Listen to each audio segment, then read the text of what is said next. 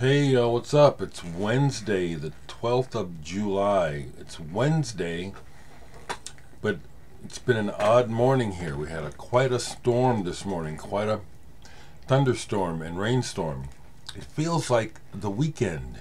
Still, strange. It feels like a Saturday morning, but it's Wednesday. Anyway, cheers. Watching the news about the East Coast, Vermont and New York and all that.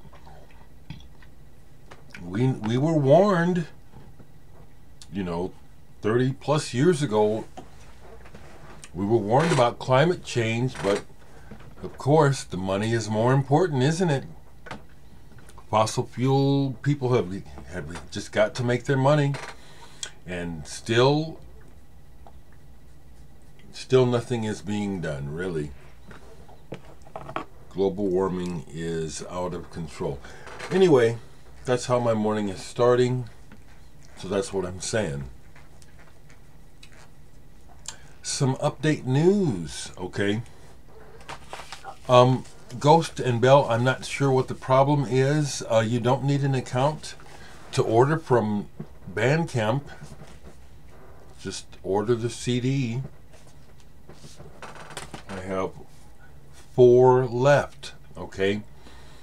I had someone try to message me through Messenger about leaving a copy in it for them at Homer's, and it's like, no, just buy the goddamn CD, okay? All this bullshit. Why do I have to go through changes just to get the music to you? Just buy it. It's simple, just buy it. So along those lines, I just got the word that the RAF vinyl is done and is being shipped. I don't know if that means I'll get it this week or next week, but the vinyl is done. So then the next not problem, but the next challenge is to put all the pieces together and then figure out the release, because I want to get it out to you guys. But the rest of the band, and they're all younger than me, and if they see this, I don't care if y'all don't like this. I think they're being a little bit adolescent about it. I think as soon as the album is available, we should sell it.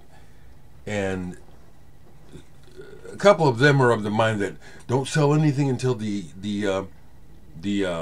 record release show. And my thought is, record release show is until the end of August. We've been waiting for 5 years for this damn thing. Anyway, more than likely that's what's going to happen, because that's why I didn't do a pre-order. The guys don't understand pre-order. Well, one of the guys in the band understands the significance of pre-orders, but the others don't, so we couldn't do a pre-order. Am I bitching about my band members? I sure am. And I would, and just like I do to their faces. They're my brothers, so we're real. Anyway, we're just on the cusp of having this done, and we'll be able to get it out to you. Finally.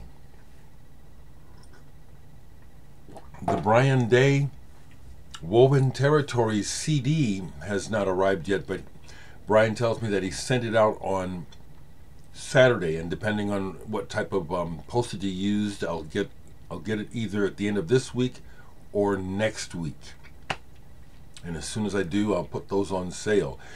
It's already available through Brian Day's Bandcamp website, if you want to get it now. Okay? Some updates there for you. Okay, so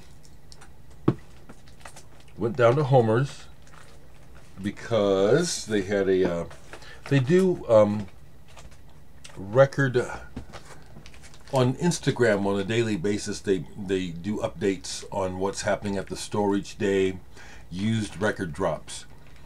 I miss, even though I tried to catch the updates on the used, I regularly miss stuff that I want, because there's I found out there's some other folks besides me who are after the good stuff. I was able to get this one, though. I called when I saw it and had them hold it for me. Feel CH Box Redux. This originally came out in the 90s. This 1996. This is the 2021 release. I was excuse me with this smacking. I don't know what the hell's going on with my mouth this morning. I was pleasantly surprised when I got down there to see this and the price. And I want to applaud Mark Manor of Homer's. He is one of the principal buyers, and he is the buyer for used product. And he's doing a bang-up job. I've noticed that Mark has lowered prices on the used in recent months, and I'm real happy about that.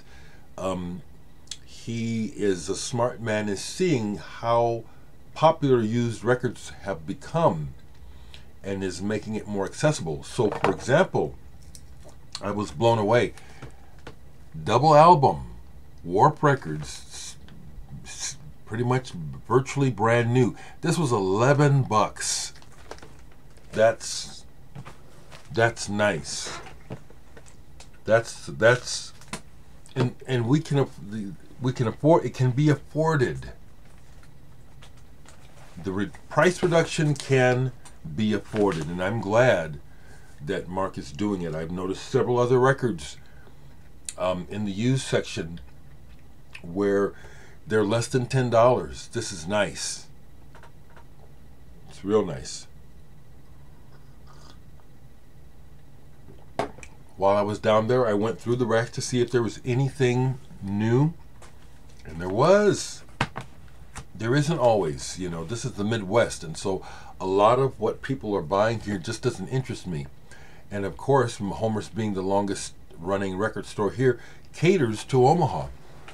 So the great majority of what they stock is of no interest to me at all. So when I see stuff that does interest me, it's like, yeah. So I recently turned myself onto this band, Alten Gun. They do a Turkish thing. They're based out of Europe, though. This is their 2021 album, Yol. And I bought one of their other albums not that long ago, an older album. Really like it. And the same for this. This is cool. Also got the limited edition version on gold. I'll show that. Yeah. I like the graphics too. This was a pleasant surprise. I also checked in with, I asked them, I want the Steven Wilson remix of Gentle Giant's Interview. I thought it was out already. It's not out on vinyl yet. It's out in September, so I told them get that for me. So I've been aware of this newer label, Jazz is Dead. I got one because this is the one so far that really interests me. Tony Allen, the master drummer from Africa who was with Fela Kuti. This is Jazz is Dead number 18. I was real happy to see that. Interesting packaging, how they have this. I guess that's probably on all of them. Jazz is Dead number 18, Tony Allen with Adrian Young. Again, this is a limited release. It shows all the others. Interesting how both of my new albums are a gold color. This is kind of laid back. I have some older Tony Allen solo as well as him with Fela. And this is just kind of all right on my first listen. But that was just the first listen, okay? So I have to get back to this. But of the Jazz is Dead label, and I see what else they have on here, you know, if they get the Marcos Valle here in town, I'd be up for that. Or the Gary Bartz, Joao Donato.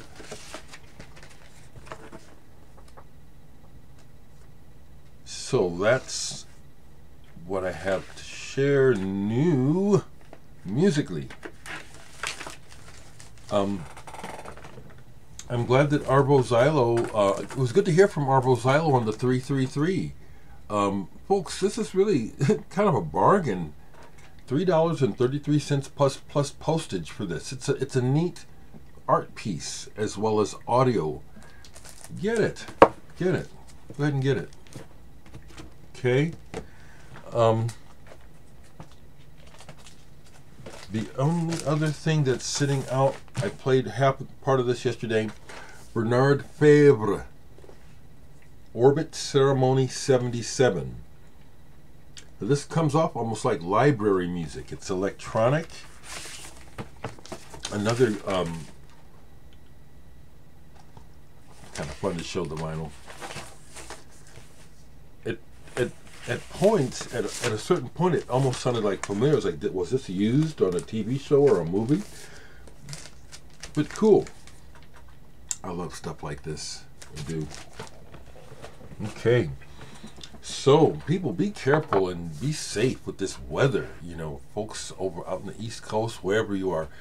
Here in Omaha, we lost power this morning for a while. The storm was so intense. Over 80-mile-per-hour winds. You know, it woke me up. It did. It was like, whoa, you know. Climate change is here. And we were warned. And we're still dealing with a world where the bottom line is all that we can hear about from rich people, because rich people run everything. I mean, you know, you can't get nothing done if you ain't got no money, no clout. And that's all they're worried about is the damn corporate bottom line. So what I'm saying is I am aware, and it needs to be said because other folks who know are saying it. These storms are not anomalous. This is the unfortunate new normal, and it's wait till next year. Anyway, hey family, hey Stephanie, if you see this, love you all of you, and take care, and drop a line, let me know what's going on in your world.